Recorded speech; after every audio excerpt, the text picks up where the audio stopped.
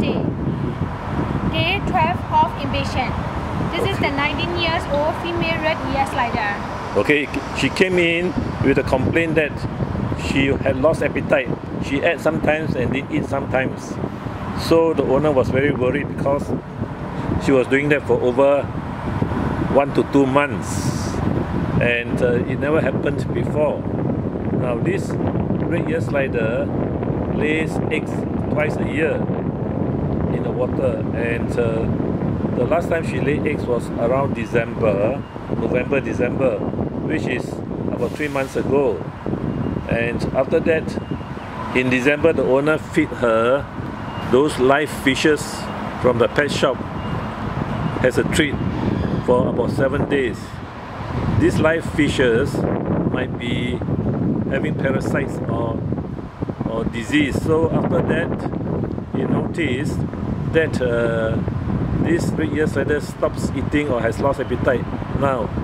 And also the side there, the two sides were bulging out, where my assistant shows the finger, and it was like bloated, he says. But now, like you see today, it's okay, yeah? Then, like coming out the skin. So he noticed that this is abnormal. So when I pressed it that time, 12 days ago, there was some pain, and the red ear slider actually wanted to bite me.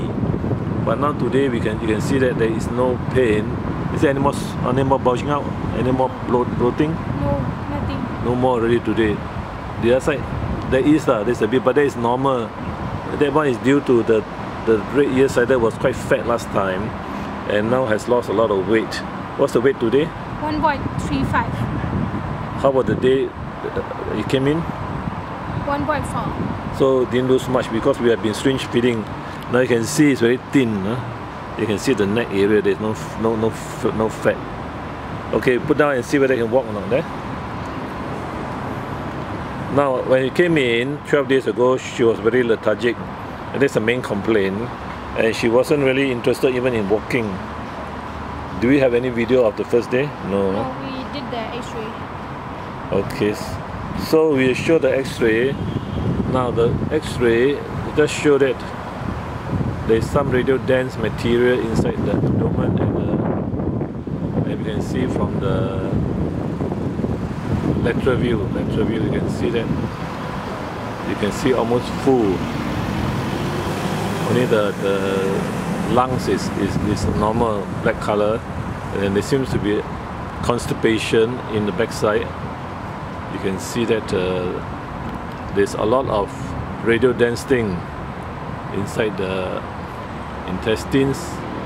So we gave laxative, antibiotics injection, and syringe feeding, critical care, and pellets and multivitamins.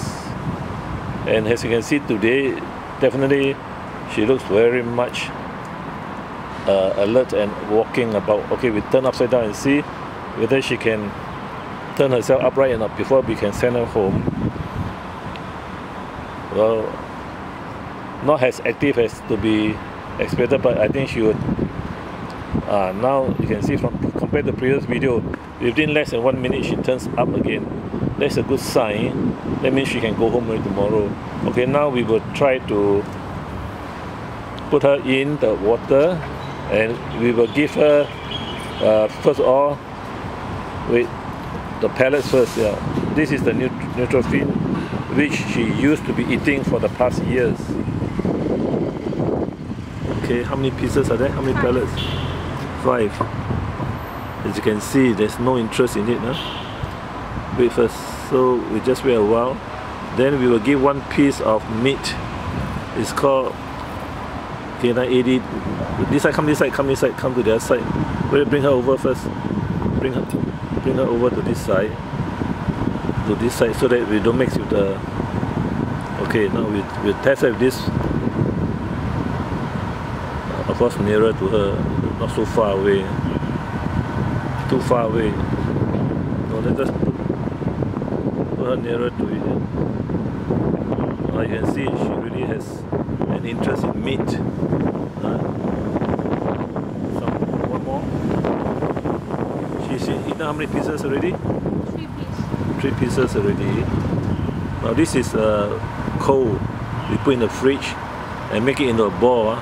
It's actually canine and feline AD, the therapeutic diet from Hills.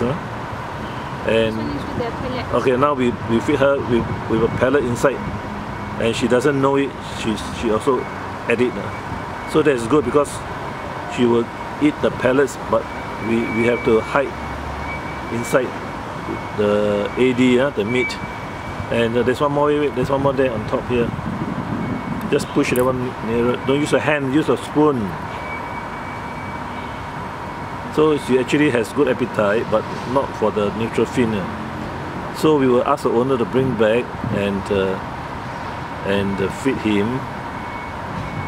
The owner actually intended to put her here for another few days. Now she also eat the pellets. You see there? That's good news. So she should be able to put on weight already. So we will try to feed her as much as we can. Now it's about 5:30 p.m. Thursday evening. The pellets first. Pellets again. These are usual pellets, the Nutrafin. So very hungry. For last 12 days it has not been eating. Use a spoon. Yeah. So quite close because too far away they can't see or what. Yeah, so you just give even pellets she will eat also. So we try the pellets also. Yeah.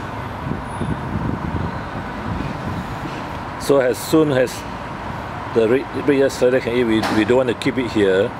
We will send it home already, so that the owner can continue nursing it.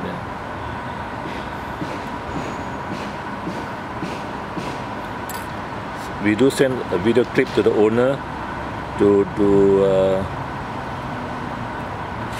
show as evidence that the appetite has returned back 100%, and she should be able to lead a normal life, and so there should be no more abnormal food given to her, like for example live fishes and all this, because it might have upset the stomach or the intestines. And this is an example of a good outcome of inpatient treatment. Without syringe feeding, this red slider would have died of malnutrition. So Toa Payoh vets do provide inpatient treatment for red sliders. I shall stop now. We'll call the owner and ask him to bring her back tomorrow.